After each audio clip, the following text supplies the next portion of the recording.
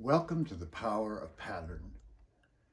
This is an exhibition that I put together when Dennis, who's the director of the Fashion and Textile Museum, asked me to curate a show.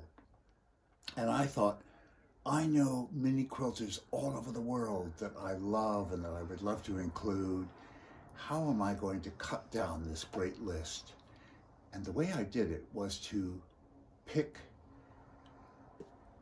quilt makers that really work with our prints. That's the Kaffe Collective, which is Brandon Mabley, myself, and Philip Jacobs.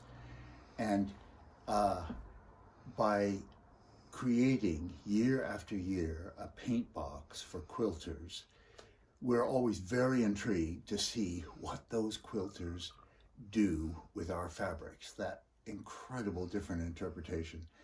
And boy, was it thrilling when we put the word out that we wanted quilt makers that were working with our fabrics. Totally different approaches.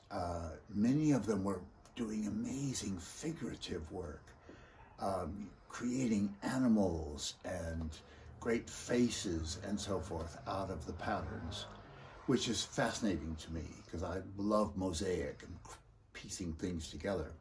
So it's been a very, very exciting idea to celebrate the work that Philip and myself and Brandon Mabley produce for the world, and how that comes back with great gifts when the great quilt makers of this world have contributed their work, and it is so full of these patterns and with such totally different interpretations, as I say.